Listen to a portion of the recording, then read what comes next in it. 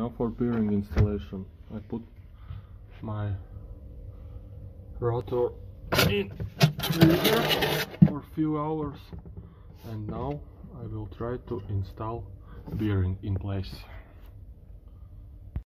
This is from freezer and this was heated. Now we need to assemble it.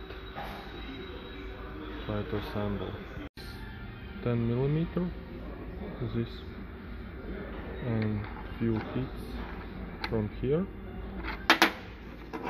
It's now in place.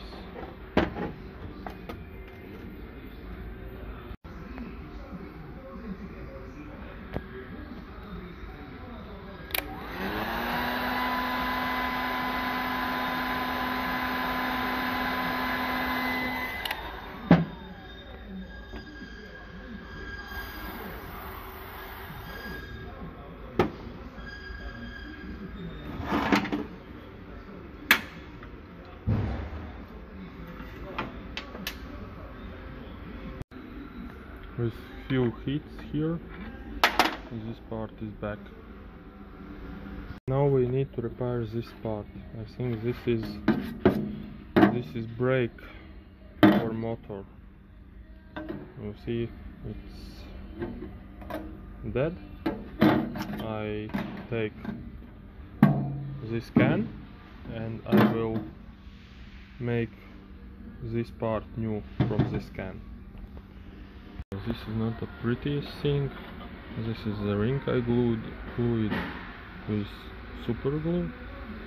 Glued it in, and then this will hold it in place and will not go through this metal piece here. Like this. Okay, now for the last part, we need to cool down this. If we can, this part we need to cool down.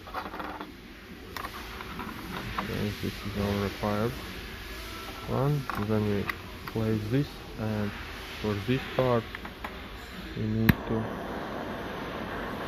heat it up.